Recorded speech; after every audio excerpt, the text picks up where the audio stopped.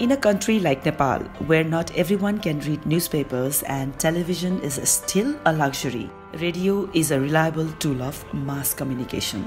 It is free, portable, and can be accessed by anyone, anywhere through a simple device. नेपालको भौगोलिक हिसाबले छापा माध्यम सबै ठाउँमा वितरणको एक ठूलो समस्या छ अहिले पनि हामी कहाँ। टेलिभिजन वितरणको हिसाबले केबलबाट जानुपर्ने भएकोले सदरमुकामहरुमा नै बढी केन्द्रित देखिन्छ। त्यसले गर्दा रेडियो नै त्यस्तो माध्यम हो जो आम रूपमा कुना काप्चा सबैतिर भ्याउने गरी फैलिएको छ। When Radio Sagarmatha got its license in 1997, the state monopoly of the airwaves ended, not just in Nepal but also in South Asia. It was the first community radio in the region, and its success led to a revolution in mass communication. Today, nearly 600 community and private FM stations constantly inform, entertain, and educate local communities across Nepal. UNESCO played an instrumental role in the launch of Nepal's community radio movement, which inspired other South Asian countries to decentralize their airwaves. अनि radio Sagarmatha जुन दक्षिण एसियाकै पहिलो सरकारभन्दा बाहिर चलेको radio हो, त्यसको स्थापनामा पनि उले ठूलो मद्दत गर्यो। However, just when community radio movement was gaining momentum, the war spread and intensified in Nepal. What followed was a series of attacks on democracy, human rights, and press freedom.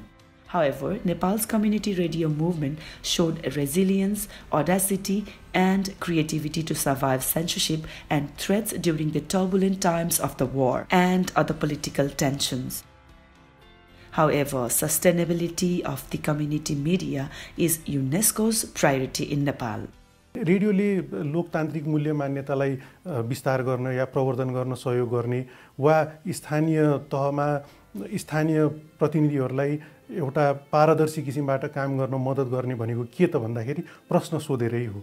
त्यो रेडियोले पहिले पनि गर्दै आएको त्यही नै हो, अहिले पनि गर्ने त्यही नै हो र भविष्यमा पनि उसले आफ्नो सशक्त बनाउँदै लैजान पर्ने भूमिका भनेको त्यही नै हो। Radio does not only strengthen democracy by being a bridge between people and their leaders, it also helps local people to survive disasters and to rebuild a livelihood, as seen in the aftermath of the earthquake in 2015 or the Jure landslide in 2014.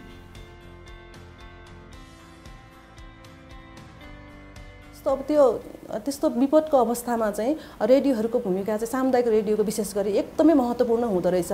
त्यो जुरे पहिरोको मात्रै नभइकन जस्तो हामीले 72 सालको भूकम्पमा पनि हामीले यति महत्त्वपूर्ण भूमिका निर्वाह गर्यौं भन्ने हामीलाई चाहिँ लाग्छ क्या। त्यतिखेर चाहिँ हामी संस्थागत रूपमा एकदमै गर्व गर्ने चाहिँ काम गर्यौं। 10-12 वर्षको पिरियडमा चाहिँ त्यो एकदम महत्त्वपूर्ण काम जस्तो हामीले चाहिँ महसुस गरेका छौं। On World Radio Day 2020, UNESCO celebrates the resilience demonstrated by Nepal's community radio movement and calls on radio stations to uphold diversity in their newsroom and on the airwaves.